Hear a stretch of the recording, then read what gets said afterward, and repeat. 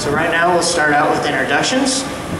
So to your farthest left, we have our trainer Paul working with Cheetah. Cheetah is a 2.5-year-old male northern fur seal. He weighs about 70 pounds, but when he's fully grown, he'll weigh up to 500 or 700 pounds. So he will almost quadruple in size. Then to Paul's right, we have our trainer Mario working with Ursula.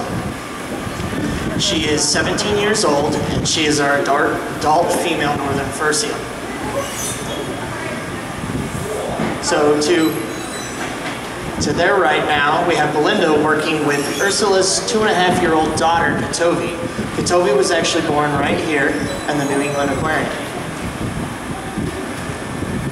So like I said, these guys are pretty rare and unique, and that's because there's only 8 northern fur seals in zoos and aquarium throughout the country. And we actually have 4 of those 8 right here. 3 that you guys are getting to meet, and then we have a 12-year-old adult male in the back who will probably join us out on exhibit later. So some things that make these guys pretty unique is that they are known as eared seals. And this simply means that they have those external ear flaps on either side of their heads. This also means that they're able to rotate their hind flippers underneath of them, which allows them to gallop or move around land, which allows them to haul out or climb over big rocks.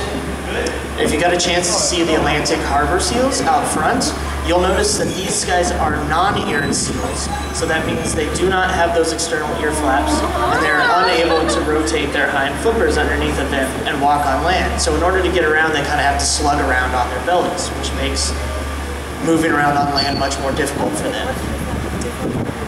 So that behavior that Chi was just doing, where it looks like he was kind of rubbing his face, that's known as grooming, and that's a natural behavior that they do in the wild, and that's very important for the northern fur seal. And as you may guess, the fur seal has a lot of fur, so they use this grooming behavior to take care of their fur and keep it really clean. To get an idea of just how thick a northern fur seal's fur is, if you hold up an OK sign, this is about 1 square inch. And about 1 square inch on their body, they have 300,000 hairs. And that's 3 times the amount of hair on our head in just that 1 square inch.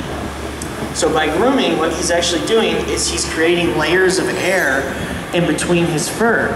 And this allows the water actually never to touch his skin. So this is how they stay warm in the cold water. Now, like I mentioned earlier, we have another species of animal that lives here, and that is the California sea lion. They are very similar to the northern fur seal in that they're both eared seals and they're able to rotate their hind flippers underneath them. The main difference between the northern fur seal and the California sea lion is how they stay warm. Like I said, the northern fur seal uses that fur coat, but the California sea lion, like many marine mammals, has a thick layer of fat known as blubber.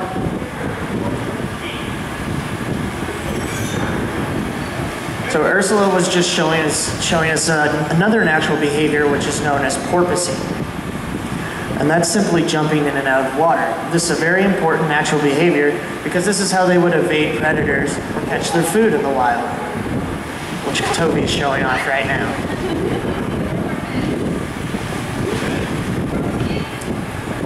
So now I'll talk to you a little bit about our training here. So training is very important because it allows us to take the best care of our animals possible. These are wild animals, and if we want to be able to take care of them, give them vet exams, check their teeth, check their eyes, they have to allow us to do so. So a lot of the work that we do at training is through working on husbandry behaviors, and these are simply behaviors that have to do with health care. So all of our animals will open their mouth, let a dentist or a vet inspect their teeth, their gums. We brush their teeth on a weekly basis. There's that white platform all the way to the right side that you saw Ursula and Katovi getting on earlier, and that is our scale. All of our seals are trained to get on the scale so we can manage their weight and make sure they're staying healthy.